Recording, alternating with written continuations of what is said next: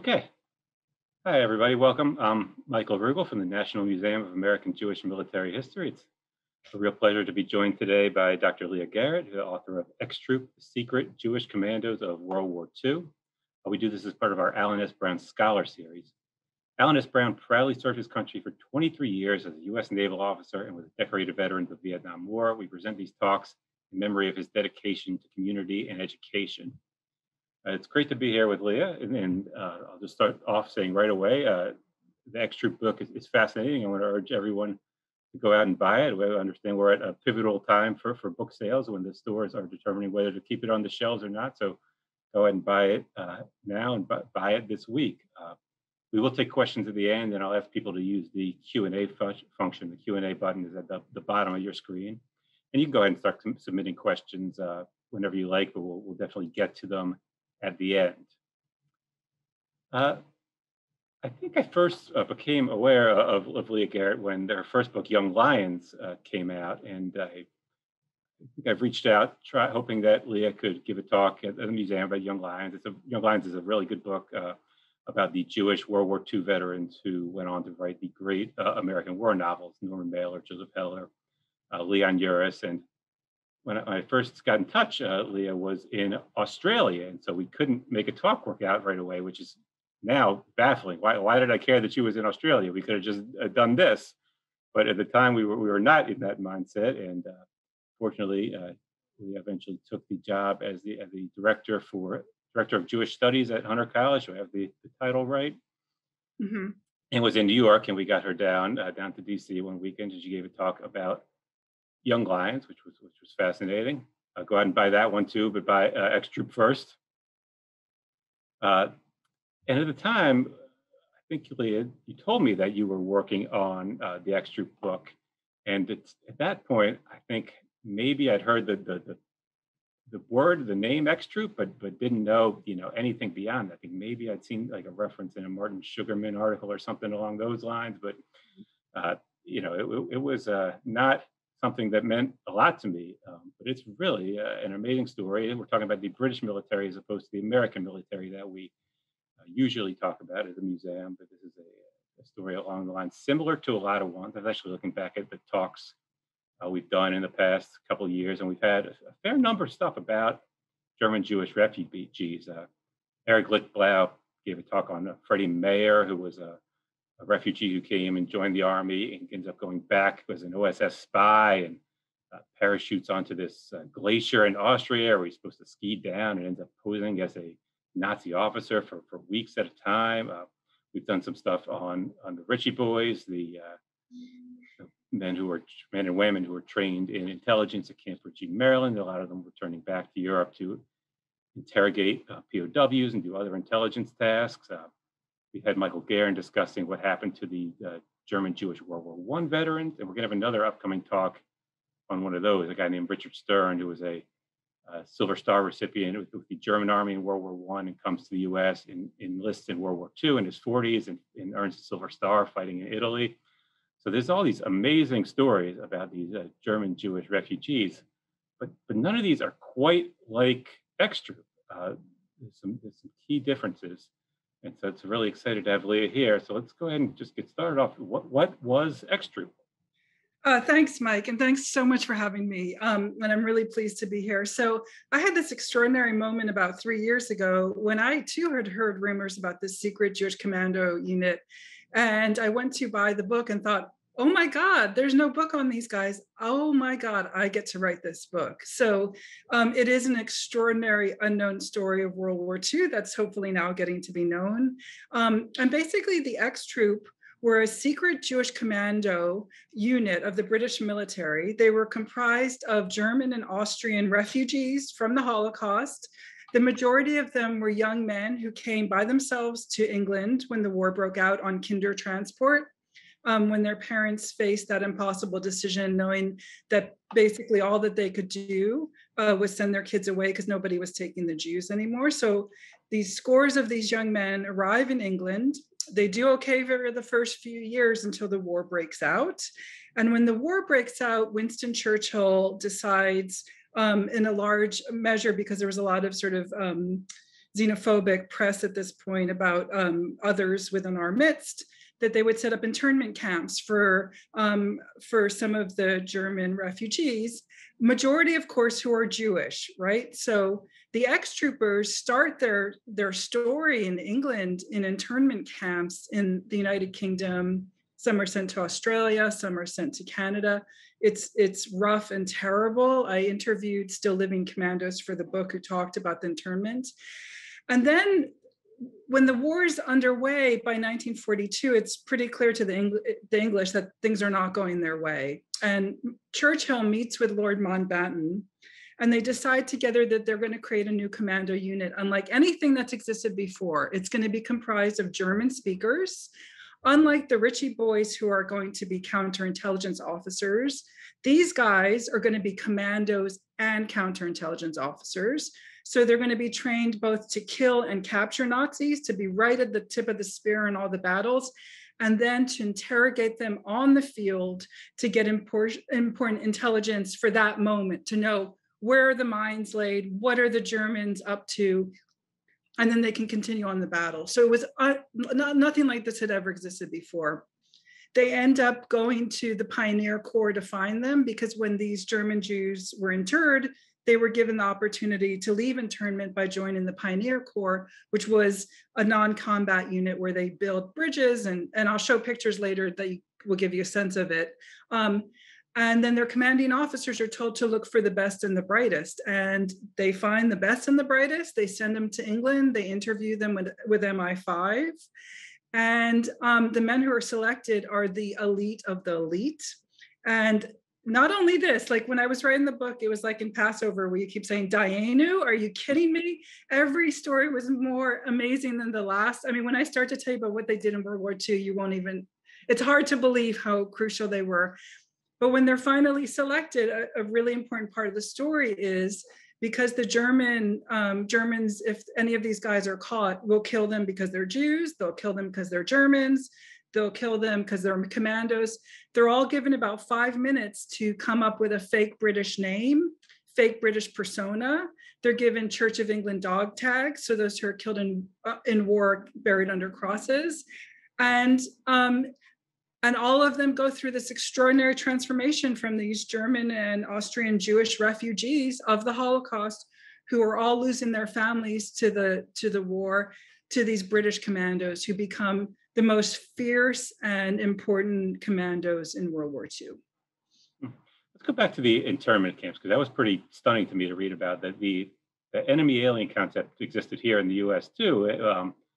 But it took the form of, some guys not being able to enlist. There seems to have been in the early months of the war a tendency to send some of the German Jews to the Pacific rather than to Europe because of the enemy alien concept, but nothing approaching internment camps. So the British thinking was just that Germans were Germans and the Nazis they captured were the same as the German Jews.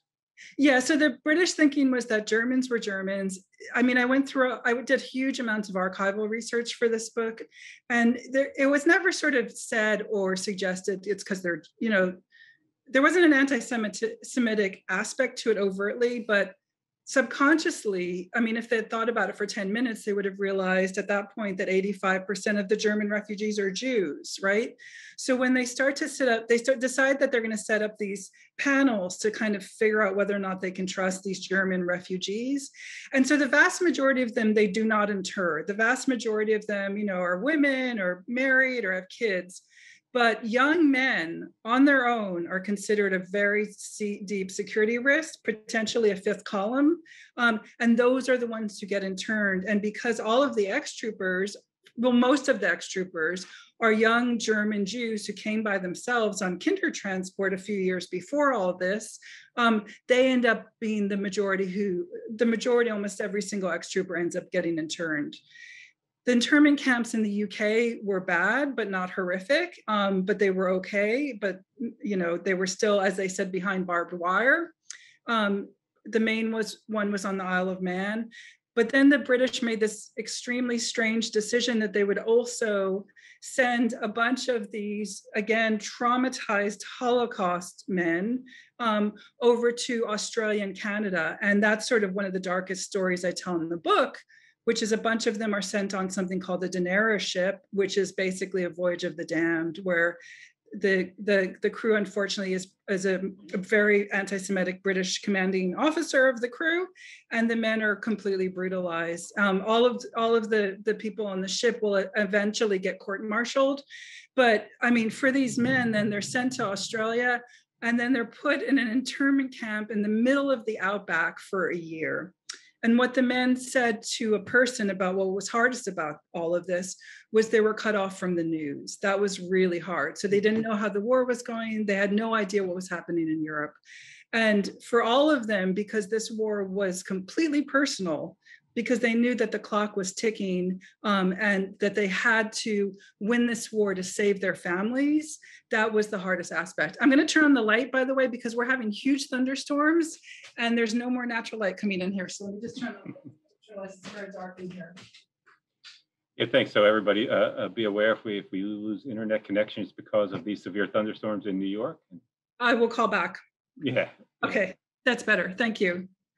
Yeah. So the next stop for some of these guys is the Pioneer Corps, and can you describe what's that like, and for people so motivated to go off and fight the Nazis, what was that experience like? Yeah, so the Pioneer Corps was, for many of them, actually the most frustrating part of the war. Because when I wrote the book, I got really lucky on the research, because when I realized it hadn't been written, I got in touch with all the families I could find on Commandos, all of whom were so generous. They shared their dad's diaries and photos, and then I found the Holocaust Museum in DC had a couple of good archives. So I went there.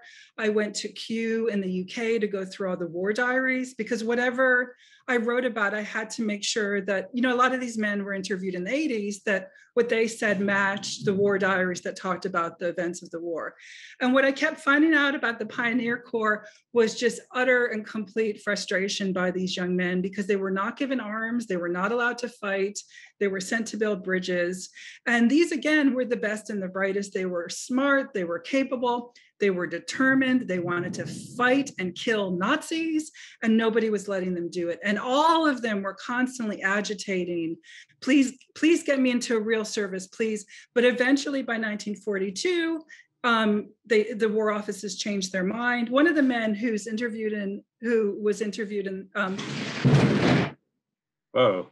big lightning. Okay, at least we're still connected. One of the men said that his daughter shared his memoir with me, and he said it was the most absurd thing in the world when he was interviewed for the X Troop. He said, I went into the office being interviewed by MI5, not being trusted to carry anything more dangerous than a shovel, and then I'm being told I'm going to be an elite commando. What young man doesn't like that? So were there specific things that affected the British policy to go from these guys need to be in camp to that they need to be the elite of the army, or was it just a general realization? There was a realization by the War Office that there were a number of different refugees. There were Belgian refugees, there were French refugees. And so what they decided they would do was create something called Inter-Allied 10 Commando, right? And that would be made of all these different, there would be a French troop, there would be a Polish troop. And so that was created. And the idea for all those troops was that these guys would have a burning desire to go save their countries from the Nazis. But then what happened was they realized, wow, it would be really extraordinary if we actually got German speakers, because if we got German speakers, it means that we can have them do counterintelligence on the battlefield. So like I said, they can kill and capture Nazis, and they can interrogate them. So it's sort of ironic, but the X troop, so there's an Inter-Allied 10 Commando. Like I said, there's the Polish troop. It's called the Polish troop, Belgian troop, French troop.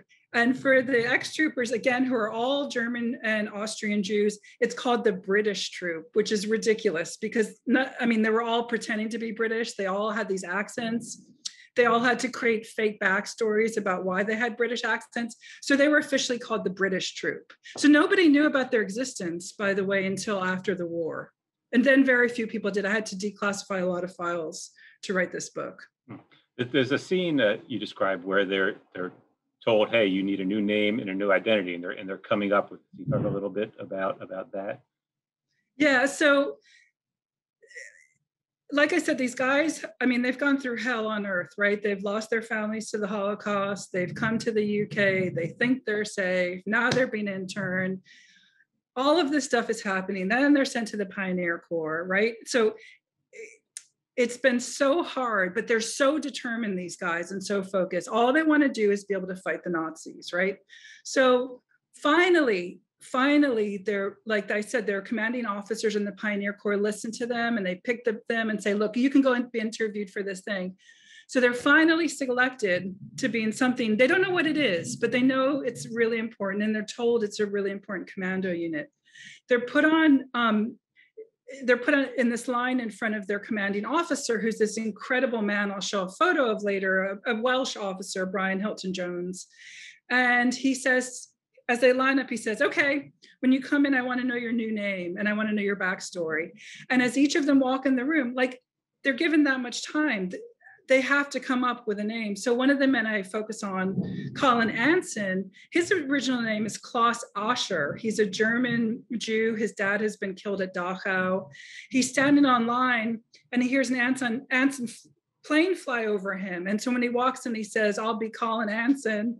And Brian Hilton Jones says, yeah, that sounds good. And he also has a book of like a telephone directory type thing in front of him. So as they go in, they're given the new names, and then he has to give them all fake regiments too. So they're all given fake regiments as well, fake symbols that they have to wear, and that's who they become. That's who they were, and the majority of them end up keeping their names after the war because Yeah, so there's almost split-second decisions, and that's the rest of their life. And their kids are their names. Very few of the grandchildren, that's the name that they become, and their families become, and their grandchildren become, and their great-grandchildren will become. Yeah. So there's this tradition of immigrants changing their name, but under circumstances like that, that's pretty unique. It's And he said, Brian Hilton Jones at one point says to them, "Don't all call yourselves Monty." I mean, because they all can you imagine? Like, they had to come up with this very British-sounding name right as they're standing there, like James, Clifford, or whatever it is.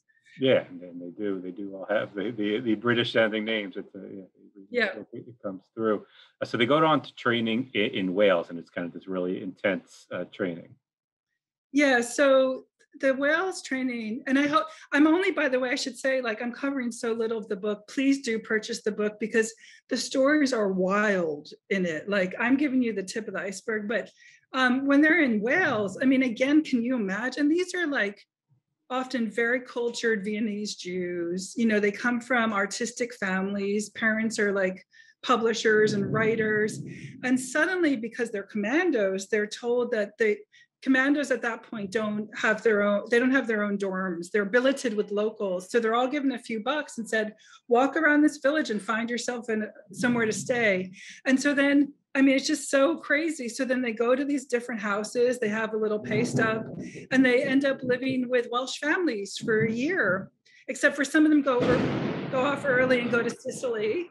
But the rest of them stay there till D-Day, till the Landies. Some of them do missions before. And so they're living with Welsh families, right? In a little teeny town called Aberdovey is what it was called then, on the coast, very rural, pretending to have British backstories. None of them can talk about what's happened to them. All of them are told, burn your books that have your names on them, hide your letters, we're going to put everything to safety. So they're stripped bare of everything they have from their past, but they, to a man, are psyched to do this. Manfred Ganz, who I write about in the book, I write a lot about him in the book. He came from an Orthodox Jewish family in Germany. Do you hear that? Yeah, it's coming through loud and clear. There's some big storms in New York. He's in an Orthodox Jewish family in Germany, and he, unlike most of them, is actually a religious Jew. Most of them are pretty secular, from pretty secular families. And when I wrote the first draft of the book, I wrote a lot about how hard this transformation was as I perceived it to be for him. I had tons of material on him, archival, tons of material, but I kept thinking, God, this must have been really hard, because he knew he couldn't practice Judaism. He knew, like, on Yom Kippur, he would have to eat. Like, he knew what this meant. And I shared the book with his family before it went to publication, because I became very close with a lot of the kids. And they said, man, it was hard, but it was so worth it for him. So when I rewrote the book the second time, the second draft, I realized I needed to make it much clearer that it was all worth it. This was all worth it for them because these guys got to go capture and kill Nazis. I mean, like one of them said, what young man wouldn't want to do that, especially a Jewish man? So the book, as I wrote it, you would think it would be like a hard, difficult story of World War II and the Holocaust, which it is, but it's incredibly optimistic because all of them get their agency back and fight on the front lines and are totally crucial to the Allied war effort. So for him, the transformation was probably the hardest just because he was religious, but it really wasn't because he knew that's it. Now I get to go fight the Nazis so I can try and save my parents who are still hiding out over there. So things don't get off to such a great start with the raid at Dieppe. Right. So the first iteration of the X Troop was at Dieppe. And Dieppe, for most of you know, was a terrible catastrophe of the war. The numbers of Canadian soldiers who were killed, it was a complete fiasco. But what I discovered in writing the book was that some scholars a few years ago had written about that Dieppe was potentially a cover for the Brits to try and steal an Enigma machine to declassify what the Germans were up to, and to decode what the Germans were actually doing when they were like bombing British ships and stuff like that. And I found all of this top secret information that's in the book that suggests that actually a bunch of ex-troopers were sent to Dieppe in order to try and snatch an Enigma machine. But because Dieppe was such a catastrophe for everybody, of the 5 ex-troopers who are sent, only one comes back unscathed. And he ends up being, I'll have a picture of him later, really crucial in the X-Troop. But the good part for the X-Troop about Dieppe was that Brian Hilton Jones was still the commanding officer. And after Dieppe, he thought, I am going to do whatever it takes to train these boys so they are unbeatable. So as intense as the training was going to be, after Dieppe, it was twice as intense. So they end up serving not as a unit, but they're sent to other British units and attached to other various operations. Yeah. So another very strange aspect about the X Troop was, again, this had never. I wrote down the word to describe this term because my brother-in-law is in the British military. He said it's called a forced multiplier, which is a military term that I didn't know about until a few weeks ago. These were the first forced multipliers. And what that means is that quickly, the British War Office, when they're watching these boys be trained at Wales, starts to realize, wow, these guys are incredible. They are so physically capable. They're so smart. They're so adept. We cannot risk sending them out as their own unit. So the French troop are sent as their own unit, the Polish troop, not the X Troop. The X Troop instead is seconded in groups of 2 to 4 to existing commando units. So when D-Day happens, there's 2 to 4 of them in each of the commando landing units, because the idea was that these guys, again, like I said earlier, would be the tip of the spear, and they would fight in every different commando unit. And so what they would have with these 2 to 4 ex-troopers in each of the units was, as I said, somebody who's fluent in German, somebody who is incredibly determined, someone who has insane training in counterintelligence, and somebody who is going to take all the riskiest missions. And Peter Masters wrote in his book he wrote an autobiography about it. And he said, where other soldiers and commandos were drawing straws to see who stayed behind, we were the guys drawing straws to see who got to do the riskiest missions. So they were, I got an email from a guy last week. He said, these make all the other counterintelligence people seem like Boy Scouts, because they were counterintelligence and commandos. And of course, chiefs fighting to liberate their countries. Yeah, most people had more specific jobs in intelligence work, and this combination really makes it very special. So what were some of the raids and missions prior to D-Day that they went on? Can you describe so some of the raids and missions, a bunch of them were sent to Sicily, and I write about in the book like a whole group of them who go there. It's really interesting. and who are on the first landing craft at Sicily and then make their way up, and they do really crucial stuff, which you can read about. A bunch of them are sent on missions across enemy lines, some of them who don't come back, and I still don't know. I know that where they go missing, like in Yugoslavia, but I don't have the details on those because that stuff is still highly classified. One of the most extraordinary of them, though, is George Lane, who I'll show a photo of later. And George Lane, I write a whole chapter about this incredible mission. So right before the D-Day landing, the British get intelligence that suggests that the Germans have a new type of mine that they've put along the Normandy coast. And the High Office decides that we cannot do D-Day until we find out what that mine is like, because it might blow up all our ships. We don't know what it is. And so Brian Hilton-Jones, who's in charge of the X Troop, selects this guy named George Lane, again, a Jew who's pretending to be British. But one thing that's great about George Lane is he was a finalist on the Hungarian Olympic polo team. So he's a really good swimmer. So he sends him on a raft, him and one other guy on a raft, and they're given the mission to land at Normandy before D-Day and literally get one of the mines and bring them back. God only knows, right? So he goes on the first mission. He's highly skilled. He does diving. He says, this is not a secret mine. This is a standard teller mine. He goes back and he tells them it's a standard teller mine. They don't believe him. They send him back a second time. He does it again, goes back. They send him a third time. And the third time that he goes to get the intel, he's actually captured. And I describe this in the book. And he has this incredible encounter with Rommel himself. And you can read about it in the book, but what's really extraordinary about George Lane is I read his military citation because he got a military medal after this. And it literally says, but for what George Lane did, D-Day would not have happened as planned, because his intelligence from the first 2 days told them they could do the landing. And like I said, Dayenu, like every place these guys are in war, they do things like this. They find this really crucial intelligence.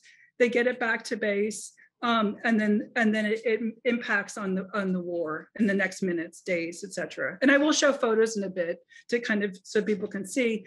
But the book is packed with photos as well of these guys. Yeah, so people should get the book for the first story. But I will say, of all the unlikely things in the book, is maybe George Lane, this Hungarian Jew, having tea with the German field marshal. That was a surprising story.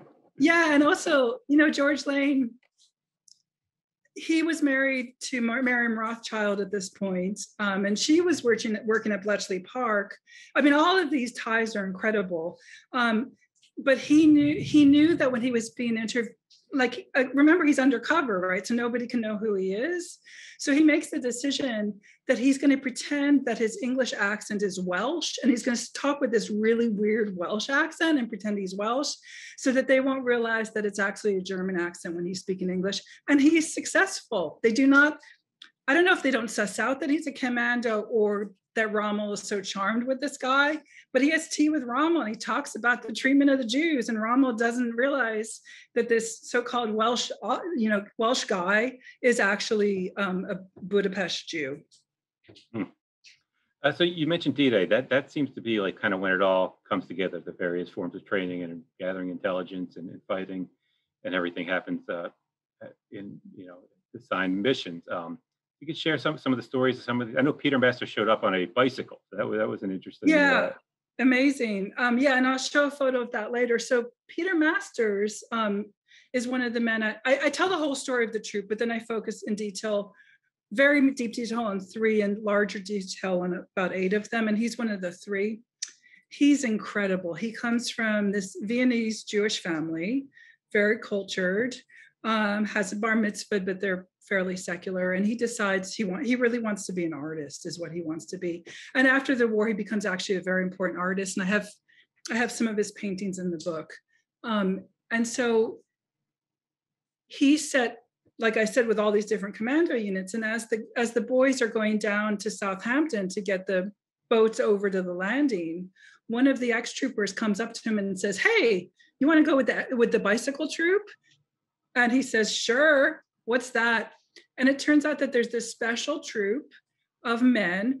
By the way, these other bicycle troopers have been training for 6 months together, like seriously have been training on how do you do. He's basically gets the bike to ride down to the boat, right? And they're these very clunky, heavy, awful bikes. But the idea with the bikes is that when these boys land, and I have a photo I'll show you of their landing, they will be the ones who carry their bikes onto shore, put them together, because they're foldable. They don't have pedals or anything. And by the way, another commando on a different ship, when he saw the guys with the bikes, he said, I cannot imagine anything worse to land on on D-Day than with a bike. So it was like, it wasn't a great gift. But the idea was that these guys would ride their bikes straight ahead. Where? Again, like this is the craziness of this book because it hits all of the big moments, to Pegasus Bridge, to get to Pegasus Bridge, which we all know was this crucial bridge that the Allies had to hold to beat the Germans. And so he lands on the beach, puts his bike together with the other members of the bicycle troop. And while being shot at, these boys with Peter Masters, this Viennese Jew right at the front, ride straight to Pegasus Bridge. And are the first ones over the bridge. Unbelievable. And I read all these letters between him and Lord Lovett, who was kind of the larger person in charge of his commando unit, talking about the fact, I mean, they thought it was just this British guy, but again, the sense of determination. And so for Normandy, these guys are just absolutely crucial, capturing positions, fighting for them, being at the forefront. Because as I said, and I write the book, I think the book, it doesn't read as history, it reads as like popular history, though it's all archived. It's a narrative history. But what I talk about over and over again, and I'll keep saying it, is that the war was personal. They had to beat the Nazis. There was not a minute to lose because they had to get there to rescue their mothers or sisters or children before the Nazis did, if there were any left. So everything was about fighting, winning, determination, getting intelligence, moving forward. So a lot of these guys must have had family either killed or still surviving in concentration camps. Yeah. So the majority of them lost their parents. A number of them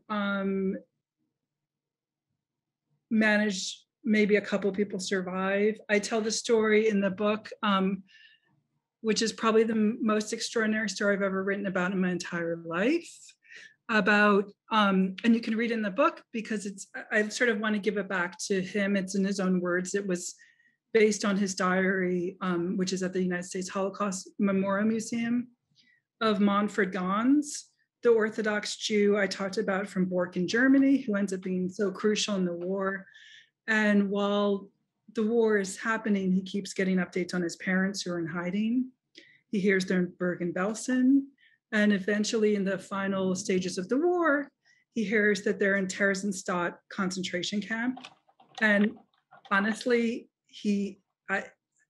it's hard to describe the journey he makes, but he makes an epic journey in the final days of the war, all true, through apocalyptic war-torn Germany, and then to Czechoslovakia to rescue his parents. And I'm not giving it away, but I will be showing you photos later of his parents. So it's extraordinary. But he wasn't the only one. There were a number of them who would find about a sister or a relative somewhere. And so when the war ends, these guys, they're looking at their fellow British soldiers who, like, the war is over. They get to go home. They get to have a nice meal. They get to go back to their jobs. They get to see their wives. For many of these men, the war only really starts when the war ends, because now they have to go find if there's any family members left. And at this point, like I said, they're so crucial in the war effort that the minute war is over, the British military says, we're going to use these guys for the denazification efforts. So like I said, the story, like every chapter of the book, honestly should be its own book, because then I have this whole thing about them being at the forefront of the denazification efforts, capturing Nazis, not killing them at this point, interrogating them. They were the guys who got all that material for the Nuremberg trials, the same group of men. Yeah, you want to go ahead and go to the pictures now? Yeah, let me go to the pictures if that's okay before we do some photos. So you'll have to screen share. I'm glad I haven't lost you in this weather. So I'm just going to sort of tell, these are, so I'm going to, like I said, the book has like 50 to 100 photos in it, but these are just some that highlight some of the stories we've been talking about. So that's the American cover of the book.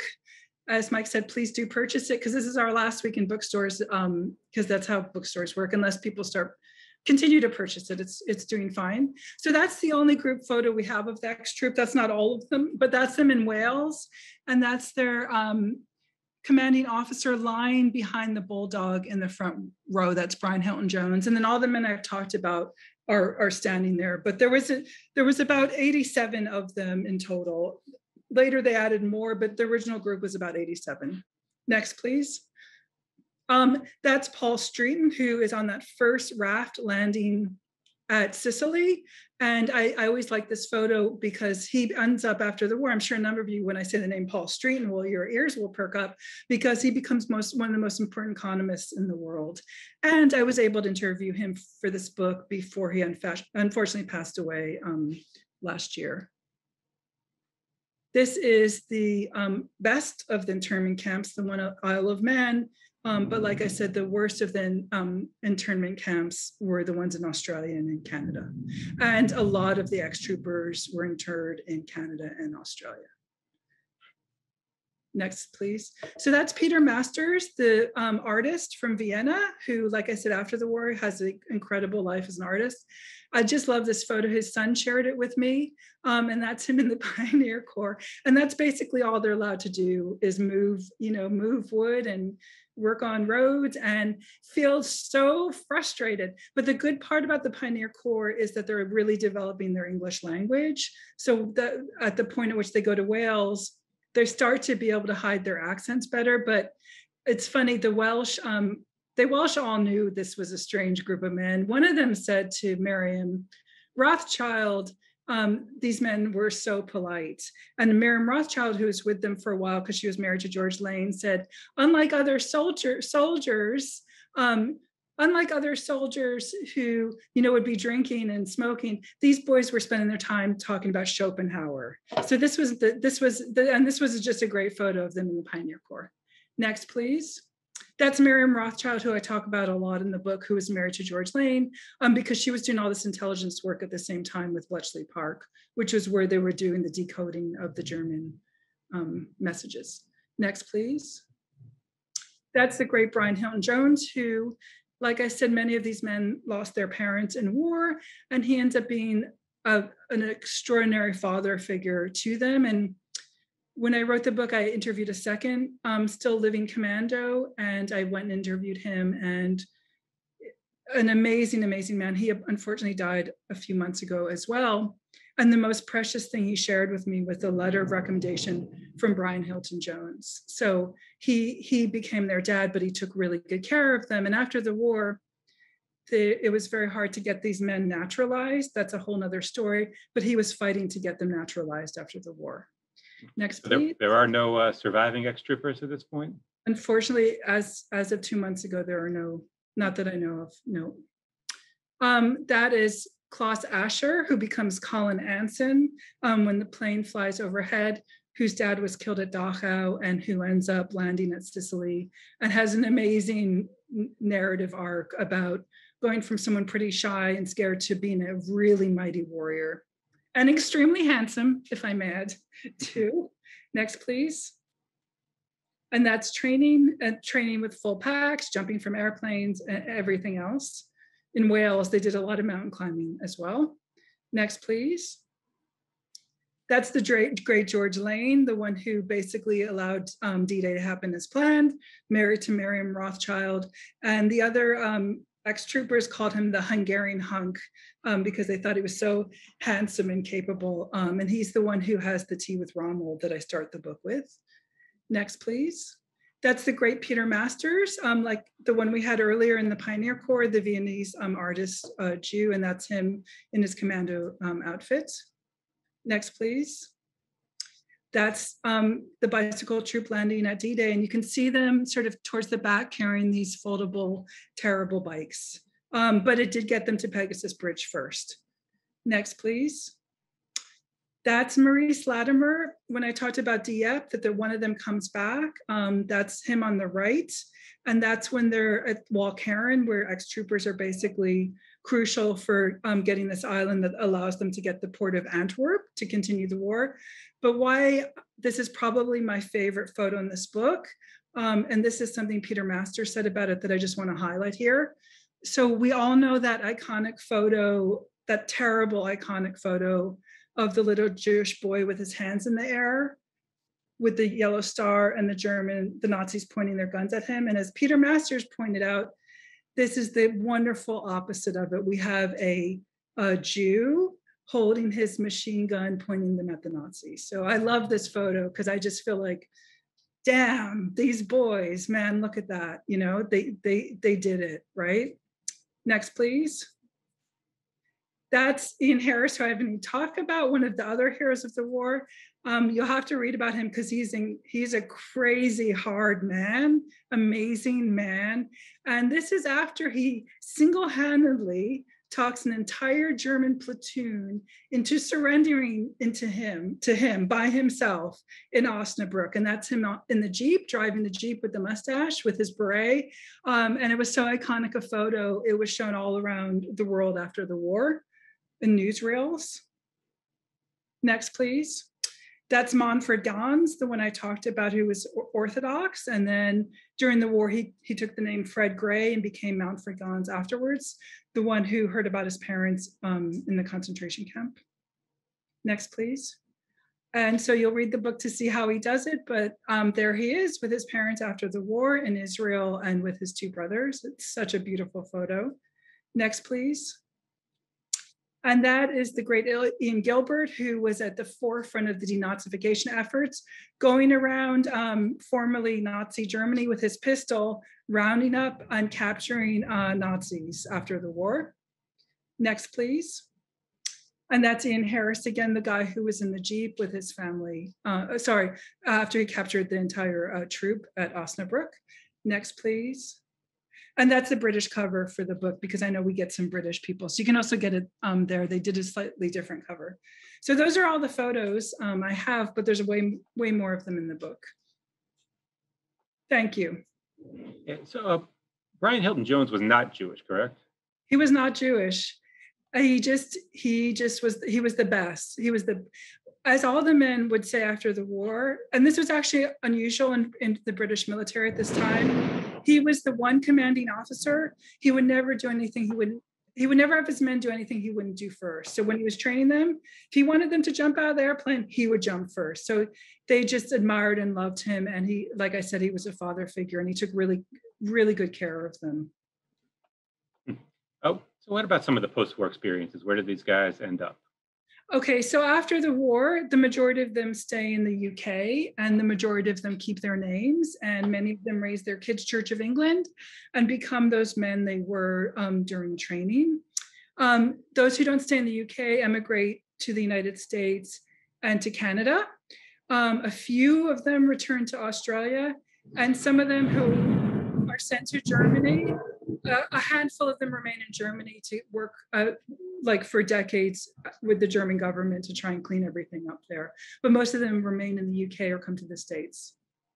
Yeah, you write in the end of the book about controversy, I don't know if that's the right word, about whether or not to include the word Jewish on the monument that's created for these guys. Can you talk about that a little bit? Yeah, I'll talk about that. And I see everyone keeps asking about the book. It's on Amazon or wherever. And I think Mike probably has copies here. But anyway. Yeah, we'll have copies in the store, and we can send out links in a follow-up email to everyone to buy the book. But you should be able to get it. It's clearly on Amazon, really wherever books are sold. Yeah. Ask your local bookstore to order it if they don't have it on the shelf. So it says, but Amazon's good too, whatever. So look, in the 80s, the surviving commandos, a few of them who are in the UK decided they're going to create a monument to the ex-troop, which is fantastic. And it's going to be where they trained in Wales, also wonderful. But The guys who are in charge of the sort of the memorial make the decision that the memorial will not say the word Jewish on it, even though at least 84 of the 87 men are Jewish. And their reasons are complicated. I write about in the book, but it ranges from we never told our families we were Jewish to we don't want to pick old wounds with the local Welsh, which suggests anti-Semitism. I mean, it's really problematic. Manfred Gans, who I talked about, and Peter Masters, the artist, and Miriam Rothschild are the three fighting fiercely to have the word Jewish put on it, but they don't win in the end. However, so the monument is there. It does not mention that they're Jewish. There's a plaque there that does not mention that they're Jewish. And the local town council gives a pamphlet out to tourists that does not mention they're Jewish. However, there's a very fierce British Jewish veteran named Martin Sugarman, who's been fighting the Aberdyfi Town Council for 50 years about this. And he's encouraging people that when you go there to bring a Star of David and put it on the memorial. And there's been a lot of press about this book in the UK. So my hope is at some point the memorial will more publicly have the word Jewish in it. Because the reality is, as one of the sons of an ex-trooper said to me, he said, look, my dad may not have wanted the memorial to say explicitly that they were Jewish, but they were Jewish, and they fought as Jews who knew the clock was ticking. So we have a question about this, and I was curious myself. The three who were not Jewish, do we know much about their story, how they felt serving with the other Jews? Almost nothing about them. I think they kind of fell into the troop, and it was sort of like they maybe needed someone who did something very specific. And Brian Hilton Jones, of course, wasn't Jewish. And in none of his writing does he ever say the word Jewish, but he knew what was going on. And like I said, after the war, when the Polish troop is getting naturalized and the French troop is getting naturalized, the ex-troop is not getting naturalized. And he fought fiercely for them because I think he knew what this was about. And it was only after a few years after Parliament had to debate this that the guys get their naturalization papers a couple of years after the war. Yeah, so that's something that's different in the U.S. where there was this expedited naturalization process. No. But I just want to say one last point on that, though. In all the interviews with the men, they rarely focused on the negatives of the Brits. What they overwhelmingly felt, I just should put this out there, was profound gratitude to the British for giving them arms and letting them fight. So I should say that the overwhelming feeling was not bitterness. It was intense gratitude that they got to go fight Nazis. I just see a message pop up in the chat from Norman Gardner, who says he's in Toronto, where he's the commander of the Jewish War Veterans of Canada, and they honored one of the ex-troop in 2000, and he says he's still alive and well. Oh, then can you email me, please? Because I've so many family members. A lot of people think that people are an ex-troop and get it confused with the Jewish Brigade, which is different. But please do have them email me because we'll try to get your information. Yeah. Let's get to some of the other questions in the Q&A. Here's an early one. What was Churchill's role in interning the Jews? Was the internment order when he became prime minister? After he became prime minister? Unfortunately, for me, I know many of us are divided on Churchill. I find Churchill a total hero, and I'm a complete fan. This was a really bad moment in his history. He was the one who infamously said, "Color the lot," which is the term for color the lot. And I think fact of the matter with the formation of the ex-troop is they probably realized pretty quickly that they were locking up some of their best and their brightest. And so it was a bad moment. It was a terrible misstep. It was incredibly cruel and unfair. And I think that sort of the ex-troop was born out of that mistake. Here, Sam Silverstein asked about Enigma. Why was Enigma kept secret for so long after the war ended? I first saw a book in maybe the late 70s, 30 years after the war, and the same thing applies to the mission you described. I think there's just a tradition of keeping completely silent about this stuff. So look, Miriam Rothschild was working on Enigma decoding, right? She's married to George Lane. When you read the Dieppe chapter, it really suggests that she probably had a hand in training these guys to go to Dieppe to try and get the machine. Her brother's really big in the SOS. So all of this stuff is happening in the counterintelligence in the UK. And it's really interesting. So when I was writing the Dieppe chapter, I contacted Bletchley Park because I wanted to get all of her files because she plays a big role in my book. And honestly, I am so not a paranoid person nor a conspiracy person. But when I emailed Bletchley Park about just to even get the information on her, they emailed me back and said, "We're sorry, all the files have gone missing on Miriam Rothschild." So I don't know. I mean, it's coming out. All of this stuff is going to come out. I got a lot of it out. Whoever works on this troop after me will get more out. But it's just a number of the personnel files of the men I write about were closed until like 2035. And I had to go to the War Office to get them opened and get information about them. I think they just did this and, but we can get them declassified. Folks can get this stuff declassified now, most of it. Jim Lieberman asked, were any of them captured? And I guess the follow-up, what happened is they had as commandos, they could be considered spies, and they're Jews. So they're in danger on different levels than other soldiers. That's such a good question. Look, because these guys are at the forefront and their hands are always raised for the most dangerous missions, and they have a very high mortality rate. More than half of them are either wounded or go missing in action or are killed. For those who are killed, when the Brits know about it, like I said, they're buried under crosses. But I can tell you sort of typically what happens to them. So 2 of the men, I thought when I was writing this book, went missing in action at Dieppe. Like I said, 5 of them go over. 2 of them are considered missing in action. I do a real deep archive dig, and I find out that actually these 2 guys who we thought were missing in action were captured at Dieppe, right? And they have fake, like all of them do. Nobody knows they're Jewish. They all have fake names and personas. And I find, again, by declassifying the files, I find this whole number of letters from MI5 about these 2 guys saying, have they told who they really are? Have they given up their cover? Has anything come out about these guys? These 2 guys are kept in really terrible prisoner of war camps.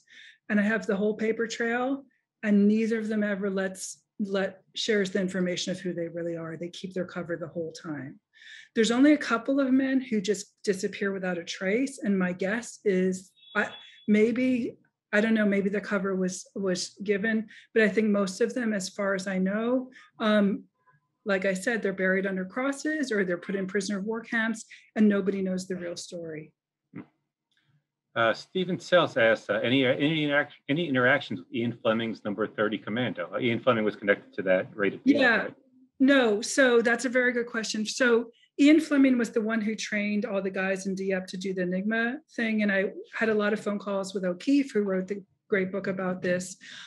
These guys were set as the 5 ex-troopers were sent as their own special little separate thing to also try. They were with a different group. I don't know if they had any interactions with Fleming. It doesn't seem like they did.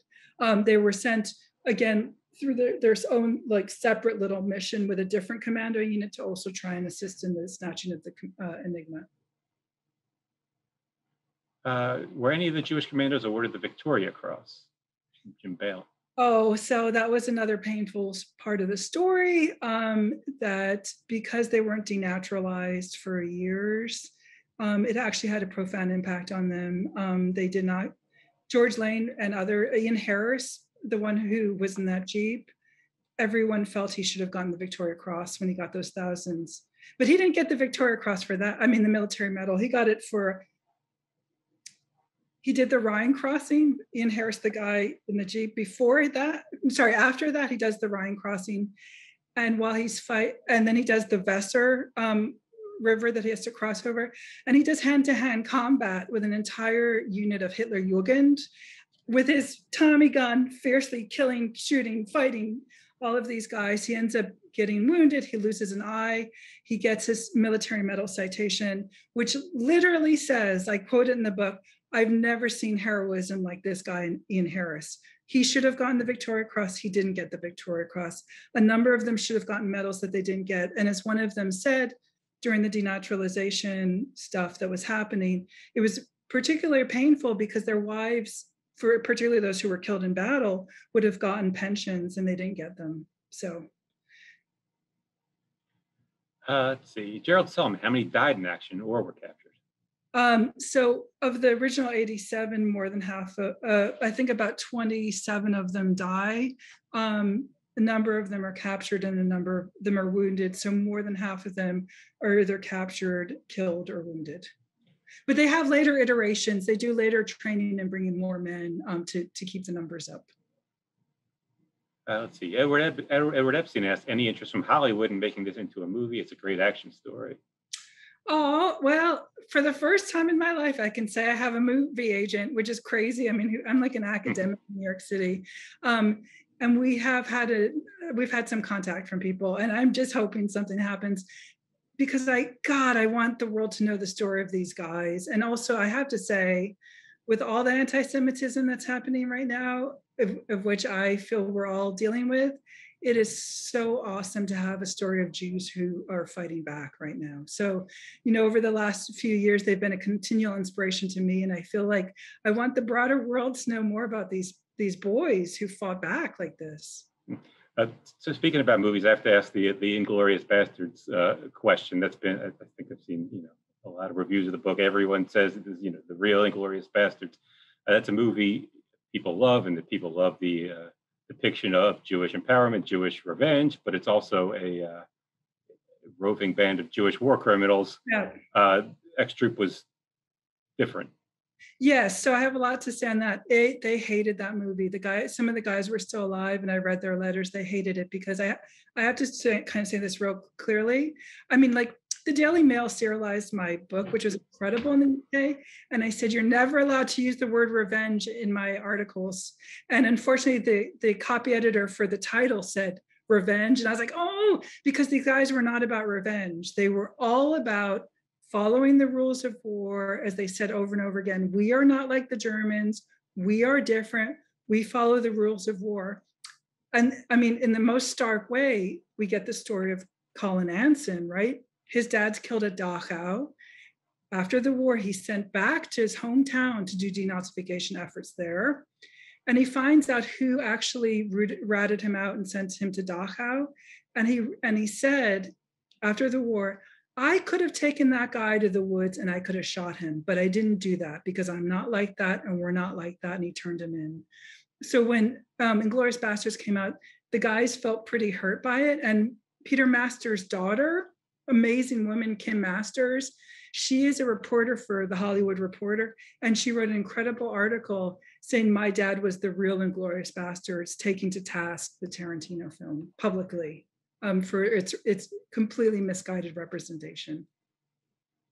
Richard Kurtz, we talked about this a little bit before. German Jews who served with the British paratroopers at Arnhem, a bridge too far, are buried under the Star of David at Osterbeck.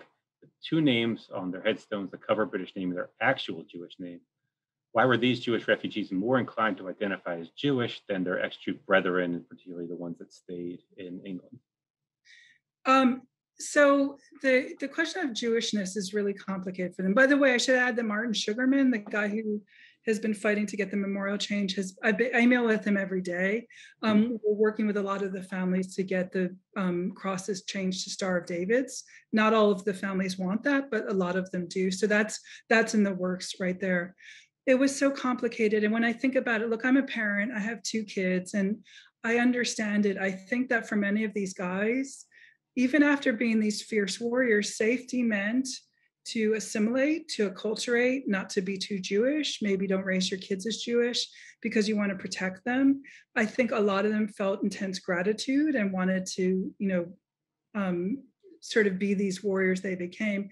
But I also think a lot of them, look, their birth names were associated with the trauma, with their dead moms and stuff like that. And these guys all became adults, like 18 years old. They became adults at the moment they take on these new names. So I think also, to be fair to them, they did become those men at that moment. That's who they became. That's why they were such good fighters. But it's not the case for all of them. Though most of those who emigrate to the United States raised their kids as Jewish and were kind of like proudly connected to that. But I think that for many of them in the UK, and I don't know if it was subtle or overt, but there was pretty much a sense, I think, for many of them, you could either be British or you could be Jewish, and I'm going to be British. But here it's much easier to have a hyphenated identity, I think. Okay, we're going to have to wrap up pretty soon, so let's get to a couple more. And I apologize to the people we didn't get to your questions, but we got one. This one from David Fry. As members of ex-troop liberated Nazi-occupied Europe and returned to Germany, did they make distinctions between the German people and Nazis? Well, that's such a thank you, David. Hi, David. So that's a great question. Look, it's so incredible. Manfred Ganz, right? His denazification job is to go back to Borken, Germany, where he was raised, where he was brutalized as a Jew after the rise of Nazism, but he was really tough. He always fought back. And so when he gets back to Borken, Germany, it's incredible, but he knows who the anti-Semitic teachers are who tortured the Jewish kids. He knows who the mayor was who hid Jews, right? So again, this personal thing. So for him, in the denazification efforts, he knew who was guilty and he knew who was innocent. And he did not think there was a difference between the Nazis and the Germans. He knew who did right and who did not do right. And I saw that over and over again with the denazification stuff. I mean, we know this about a number of others who did denazification efforts, but like Ron Gilbert, he was given a job to give out food cards to local Germans. He only would give them the card after making them watch films of the camps to see what these guys had done. So for most of them, they tried, I think, to have a forgiving heart. But I think for most of them who grew up in Germany and were brutalized by their schoolmates, again, it stayed quite personal for them. Let's just end up with one more kind of factual one. What is the age and rank ranges of the ex-troopers? So they came as a kinder transport, a lot of them, so they're young guys. Yeah, so they're young guys. The range of age and rank. The majority of they start as privates, they go all the way up through captain. Like they get their commission rate was higher than almost any other commando unit. Not that they got military medals, but they got commissions, especially on-site commissions were very, very rare. Most of them were really young. They were 18 years old. One of the terrible stories I tell about is one of the older ones who loses his wife and kids in Auschwitz during the war. But the majority of them were young and they were fight. And the majority of them felt, like I said, like they said over and over again in their diaries and interviews, it was the greatest thing in the world to get to do this. Like they weren't scared. They were like, bring it on because I need to go find my sister. And Ron Gilbert, who I showed in that picture, who does denazification, once Paris is liberated, he goes to his commanding officer and says, give me a Jeep. I need to go find my sister who's in hiding. And again, another story in the book, and he does. And I have a photo of them as well. But they were young. They were really, really young, 18 years old. Yeah, it's just remarkable stories. Yeah, and again, I want to encourage everyone to go out and get the book. Let's see, I got my copy there. Mike? I'll have some shortly. I'll have some here in the museum store, and we'll sell them here, and we'll send out follow-up links. So, Leah, do you just want to finish up with any final words? Yeah, what I want to sort of finish on is that, you know, we all know these stories. We all know very well about what the Germans did to the Jews, unfortunately.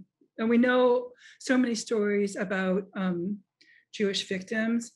But what's happening recently, which I think is extraordinary, is books like mine and others are coming to light about in every front where Jews could fight back, they did. I mean, my last book, Young Lions, which Mike talked about, I talk about the fact that in the United States, American Jews volunteered at a higher rate than any other group. Like Jews were there and they were ready. And man, when they were given the opportunity, like the ex-troop, they were absolutely crucial to the war effort. So it's really exciting to get to share this with everybody, because I feel like this is another new important way to look at World War II.